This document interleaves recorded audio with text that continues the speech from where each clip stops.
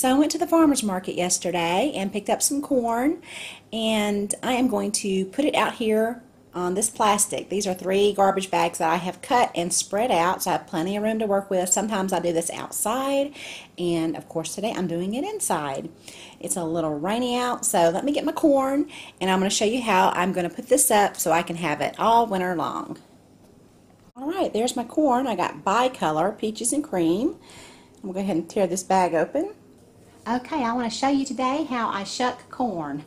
Now, this just came from the farmer's market and it's really fresh, and so I want to get this in the freezer. That's the one thing you want to make sure. If you are buying corn from your farmer's market and you intend on putting it up, maybe freezing it, you want to go ahead and get it in the freezer as quickly as possible to preserve the flavor, okay? Because corn is just wonderful when it's fresh, and so do whatever you can to make sure you have allowed yourself time when you get home to get that done. If you have kids, you either want to get them involved or make sure you have somebody else that's entertaining them so you can get this in the freezer. Okay, so I'm going to show you how I shuck this. I usually just start at the top of the corn, wherever the longest leaf is, okay, and then I dig my thumbnail down into the silk, alright, and down to where I see that I pulled the silk back and there's kernels right there, okay, so that's what I want to see, are kernels.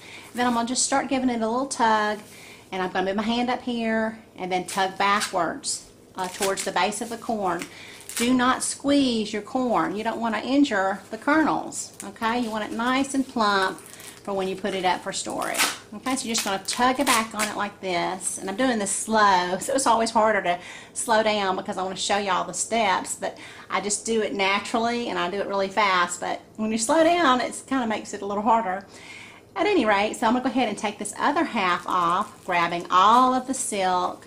Okay, so all you only need to do is pull back twice.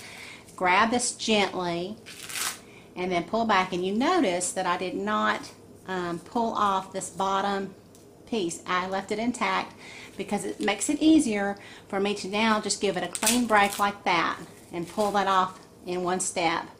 And sometimes I notice if you pull off all the leaves and you have that one piece sticking out here, you know, like this, it can sometimes be tough to break it off, and then you'll have to squeeze your corn and injure your kernels, and you don't want to squish kernels, so that's how I do it. Okay, so hopefully this helps you, and I'm also going to show you how to freeze this, but that will be in another video.